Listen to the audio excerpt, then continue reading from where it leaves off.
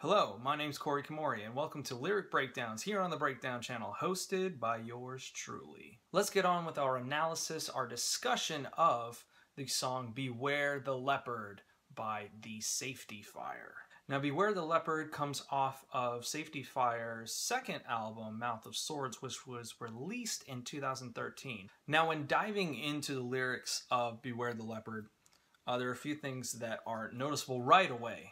One, Sean has a great sense of how to utilize words and utilize interesting wordplay with the themes and the vocabulary that he has at his disposal. The song really makes the lyricist in me very jealous.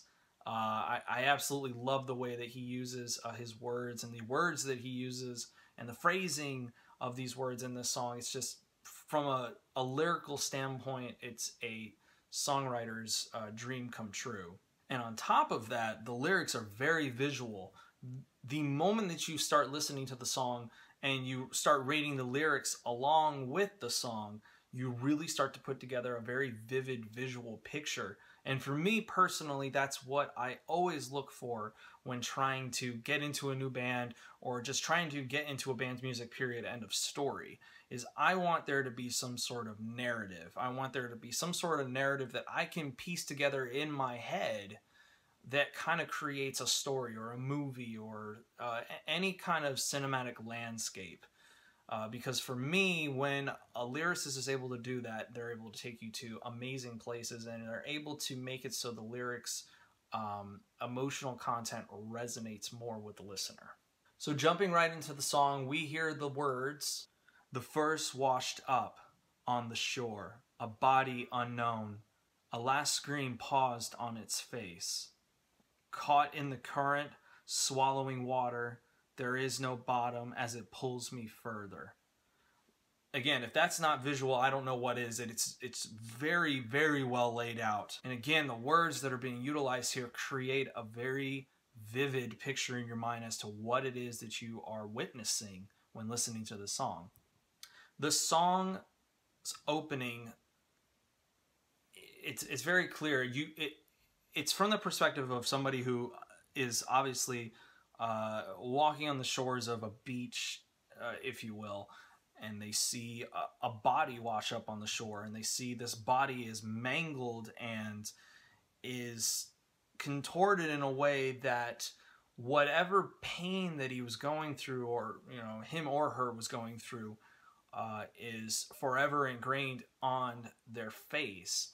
Moving on through the song, we hear the words, "The second washed up, a pair clutching to consume each other, and an endless kiss on a funeral pyre." So right here, the narrative is moving forward. We're hearing that the person who saw the first body now sees that there is another pair of bodies that has washed up on the shore.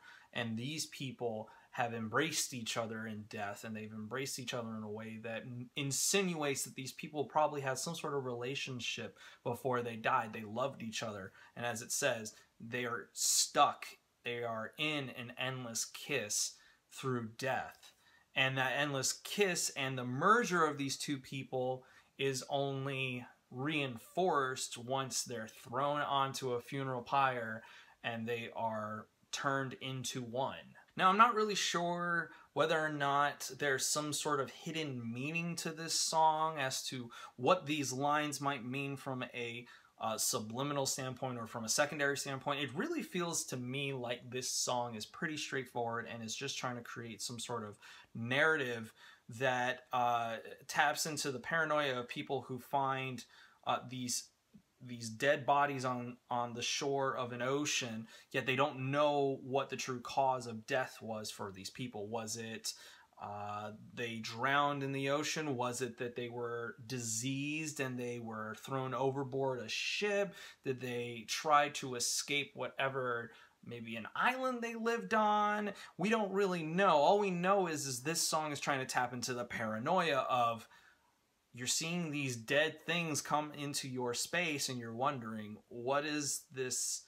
What is it that this person went through? What story or stories do these bodies hold and tell? Now, it's funny, in doing a little more research, the title of the song seems like it could potentially be alluding to A Hitchhiker's Guide to the Galaxy, because there is a scene in Hitchhiker's Guide to the Galaxy where the phrase "Beware the Leopard" is spoken.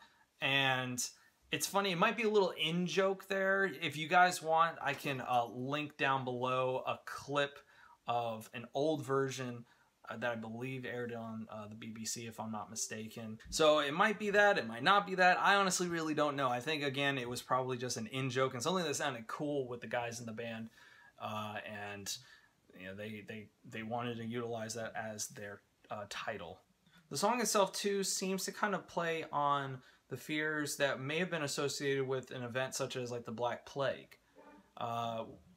What makes me think of that is this line in particular: "We now fear not the dead, but their formless hunter it lies beneath." This line makes me think, well, maybe we're not actually talking about a physical beach or a physical shore or physical water, if you may. Instead, we are talking about a disease as it travels through the body and it slowly claims its victim in a way that is similar to drowning that person. They're being pulled under and dragged down and drowned by this disease that they have encountered, that their body has encountered. And what also makes me think this is the next line. The holy man says, "This river's bottom I've seen muddied and decayed. Broken bodies on the shore, unknowns in the night, hollow bones of buildings, beware the leopard." This line makes me think, well, maybe the hollowed bones of buildings, or, you know, the unknowns in the night, the broken bodies on the shore, maybe these hollowed buildings or the bones of buildings is actually the corpses of these people that have encountered this disease that has basically just churned them inside out, and they're, you know, they're mangled and they've been killed by it, and they might be contagious as well, kind of like the Black Plague. I feel like that line, "We now fear not the dead, but the formless hunter," kind of reinforces that idea that maybe the song is not about physically seeing bodies washed up on shore, wondering what it is that they may have gone through and they died. Maybe what instead is, you're seeing the empty shell of somebody who has, the inside of them has been turned up, and it's like they've been thrown and washed around through an endless ocean through this disease, and it has killed them. And now they're just hollow, they're hollow bones, they're hollow buildings, because at the end of the day, our bodies are kind of like these vessels for all the living organisms and cells that are inside of our bodies. But what do you guys think? Did I leave anything out? Do you guys have any other thoughts or ideas to add to this discussion? Let me know in the comment section below, please. Let's have a discussion about this, because I really would like to get your guys' input, because this song, while I feel like sometimes it's kind of straightforward, other times it kind of throws you for a loop and you're like, well, wait a minute, I don't really know if it's as straightforward as it seemed to be initially. So let's have a conversation in the comment section below. Thank you guys again so much for watching this video and my other videos. So thank you guys, and I will see you guys next time.